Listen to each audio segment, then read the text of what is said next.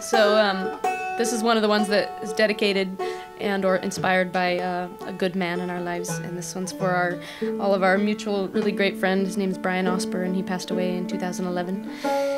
And he was an amazing musician, so gave Lori a message through the ethers telling her to just pay attention to the notes and not the numbers that stress us out. It's called Got Your Message.